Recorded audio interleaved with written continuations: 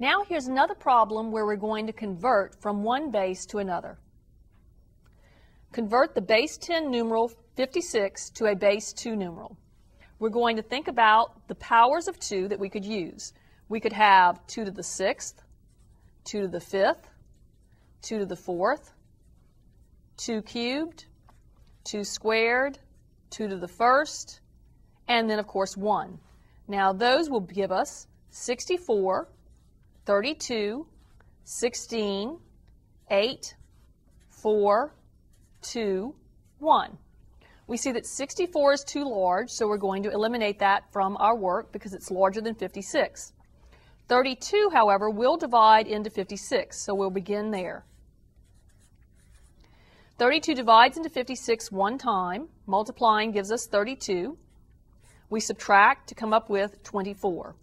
What this tells us is that we have 1 times 2 to the 5th power as part of our expansion. Let's write that down at the bottom. Now we're going to take our remainder of 24 and work with it. 24, we're going to try to divide by the next greatest power of 2. That would be 24 divided by 16. 16 goes into 24 one time.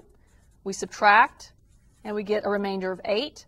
This information tells us that we have 1 times 16, which we can write as 2 to the 4th power, as part of our expansion. We take our remainder of 8, and we move down to the next power of 2. 8 divided by 8, one time, with a remainder of 0. This tells us that we have 1 times 2 to the 3rd power as part of our expansion. We'll write that down.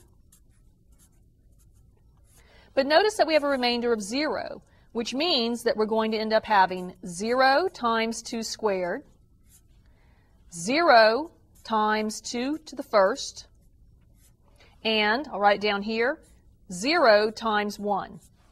Now we're going to pick up all of our digits. Here's a 1, 1, 1, 0, 0, 0. And that is our base 2 numeral that represents the base 10 numeral 56.